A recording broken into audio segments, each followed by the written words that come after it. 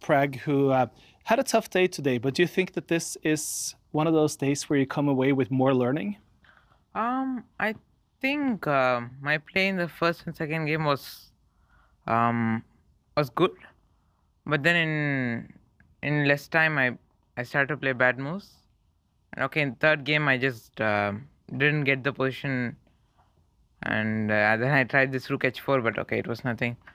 Um, but I think it's a great experience for me, and I always enjoy playing top players, and of course, definitely Magnus. Playing Magnus is always a fun thing.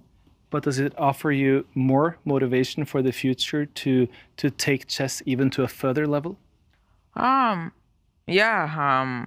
Next time I would definitely like to put better resistance against Magnus. I think that's a great motivation to work even harder. I think. Yeah. I just would like to play remaining games better. Did you feel that Magnus played at his best today?